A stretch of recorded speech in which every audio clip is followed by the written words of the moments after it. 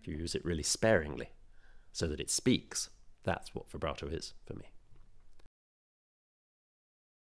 Well, vibrato is, surprisingly, just when one vibrates the finger, and it should be an expressive device. It's funny you should ask, because just a few nights ago an Australian cellist said to me, "Oh, you don't use vibrato all the time. I'm sure you were taught to use it on every note." I said, "No, I was taught to use it as an expressive device, so when you need it, you use it, but it shouldn't be on every note."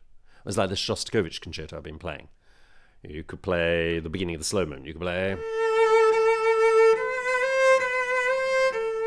But to me that's boring. It's not speaking vibrato, that's just there as wallpaper.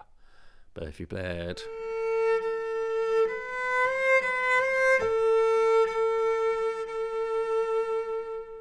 if you use it really sparingly, so that it speaks, that's what vibrato is for me.